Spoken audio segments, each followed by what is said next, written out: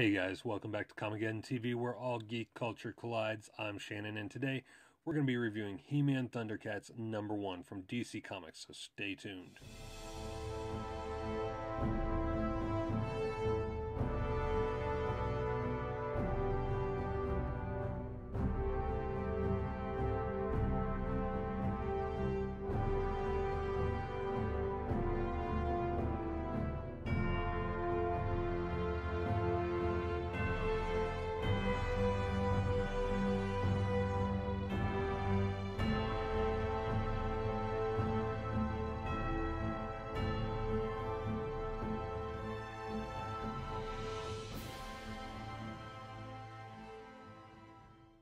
As I said, today we're reviewing He-Man ThunderCats #1 from DC Comics, written by Lloyd Goldfine and Rob David, with art by Freddie Williams II.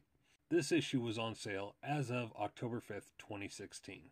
The issue opens with Lion-O defeating Mumm-Ra, the ever-living, once again, with the Evil One returning to the ancient spirits of evil, who are very upset with his defeats time and time again. They decide to transform him one final time in order to obtain a sword of great power which dwells in an alternate dimension on a planet named Eternia. A short while later, Adam wakes from his slumber to discover that once again he's late for something very, very important. King Randor was furious. The entire ceremony in which Randor would bestow upon Adam the harness of honor, which signifies duty and the will to defend the realm. The harness is passed down from father to son, as it was from his father to him, and so on and so forth. It's at this point when a planet appears from out of nowhere. It's the ThunderCats planet of Third Earth, and somehow it's crossed the dimensional barriers. The Masters of the Universe work swiftly to help where they can, with the panic and the planet quakes from the shift in gravity. King Randor falls as the ground crumbles around him, with Adam looking on helplessly, hanging from a ledge. Before his father can drown in the waters below, Adam drops to save him. It's here that Cringer brings Adam the power sword in order to transform, but the sorceress shows up requesting that Adam gives her the sword to keep it safe from the evil that caused the quake. Spoiler alert, guys. If you don't want to know what happens after this, go ahead and fast forward. This next part will take a couple minutes. My actual review will be at the very end of the video, so with that being said, here we go.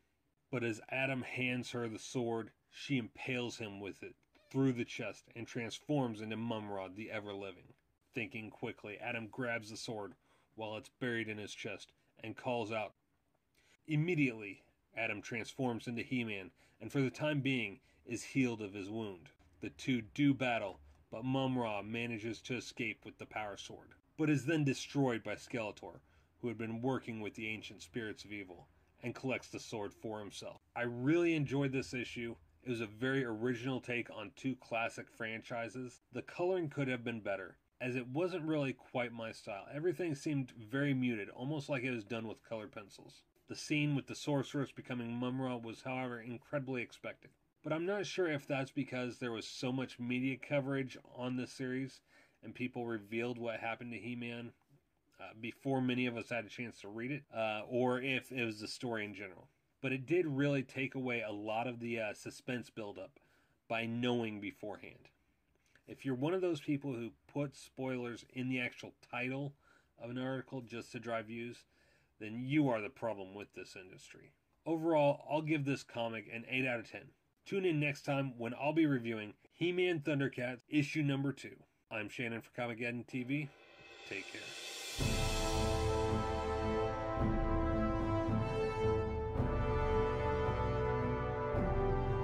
Hey guys, if you like this video, make sure you smash that subscribe button and click on the little bell to receive notifications on all our upcoming videos. Hit the like button, make sure and leave us a comment so we know how you felt about this video. And don't forget to share with your family and friends. Until next time, I'm Shannon for Comic-Geddon, where all geek culture collides.